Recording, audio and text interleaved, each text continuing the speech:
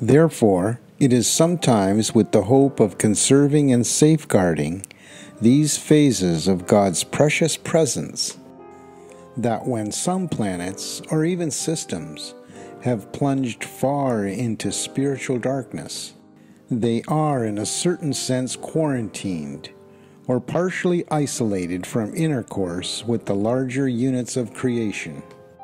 And all of this, as it operates on Urantia, is a spiritually defensive reaction of the majority of the worlds to save themselves as far as possible from suffering the isolating consequences of the alienating acts of a headstrong, wicked, and rebellious minority.